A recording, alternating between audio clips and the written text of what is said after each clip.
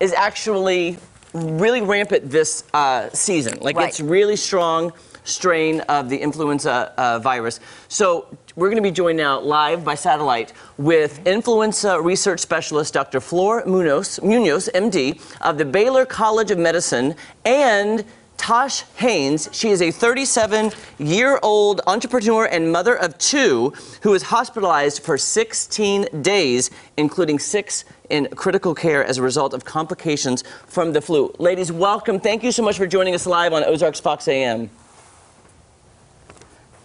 Hi, good morning.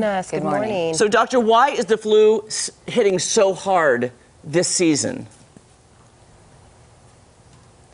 It's difficult to tell you why, but what I can tell you is that influenza is definitely unpredictable, and that we have an early season this year. We started seeing influenza circulating since late October into November, peaking during the holidays, and we have the influenza B strain being the predominant strain early this season, with the others, influenza A types, coming up at this point. So we will expect a few more weeks of influenza this year. Doctor, what after you've contracted the flu, what can you do? Is it antibiotics, or is just trying to not get the flu the better way to go in the first place?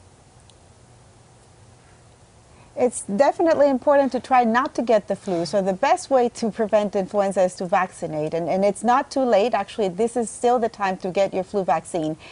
Once you start feeling like you have the flu, remember, this could be a serious illness. It can progress very rapidly. It's not just a cold, it's a fever, it's body aches, it's malaise. You can have complications such as Tash, and she will tell you a little bit about that. But it's important to call your doctor because there is treatment available, and the earlier you can start the treatment, the better it is. Right. And Tosh, I do want to get to you. 16 days in the hospital, in intensive care. How are you feeling now? And what was the experience like for you? We're just so glad you're here and healthy now.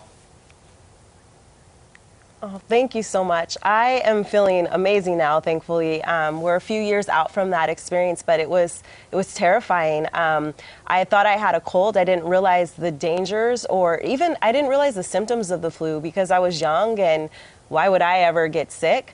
But unfortunately, with the flu, sometimes it partners with other illnesses, and I had pneumonia as a secondary illness, and the two of them kind of played together, and I ended up with heart failure. And those 16 days were very scary. It was something that I didn't expect to ever happen, and it's a huge reason why I'm here today advocating with Families Fighting Flu and educating the community about just the dangers of flu, because it's so important that we're aware and that we're able to take preventative measures up front to keep ourselves out of these kinds of situations. Right. Do you have any lasting implications from your experience with the flu? Like, has it affected you in your life now? Do you still have lingering effects? Yeah, because of the heart failure, I will always have to answer questions around heart disease or heart failure.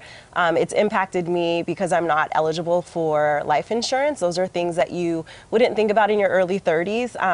And that's something that I will have to kind of deal with for the rest of my life. So I don't have long-term physical effects, but there are definitely things that I'm dealing with that I'll deal with forever that I didn't expect to. And I wish that I would have been educated on the forefront and had taken preventative measures before I got sick.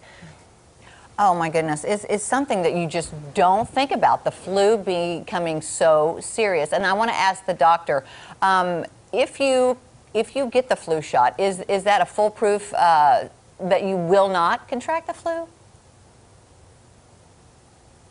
So the flu vaccine is effective. It works. You do need to remember that the goal of the flu vaccine is to prevent these complications, to prevent hospitalization, and to reduce your risk of dying from influenza even.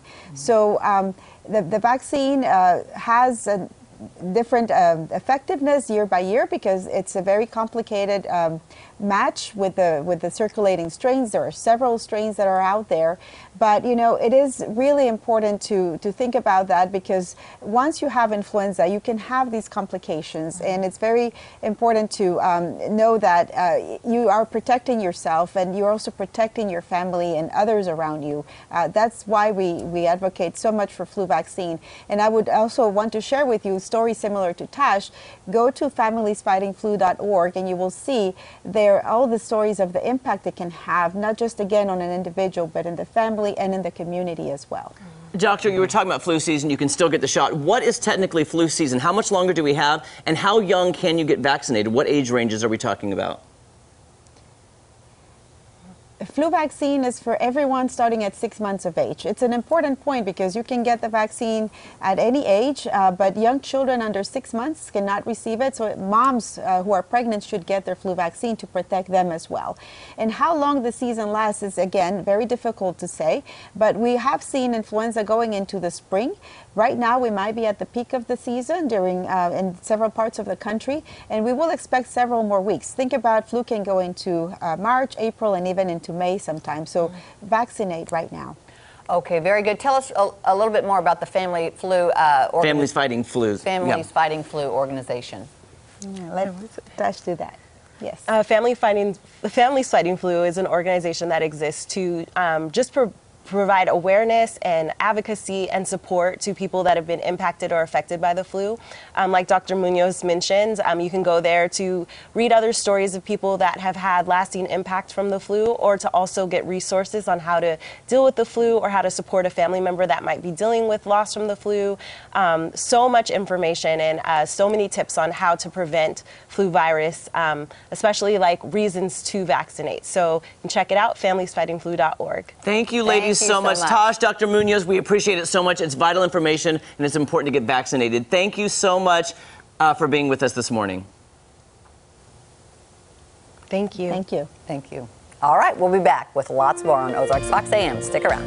They were live in Houston. Yes. my home Oh, state. yeah. Very good. Very That was good. interesting to know. It really was. Yeah. It's scary. I had no idea.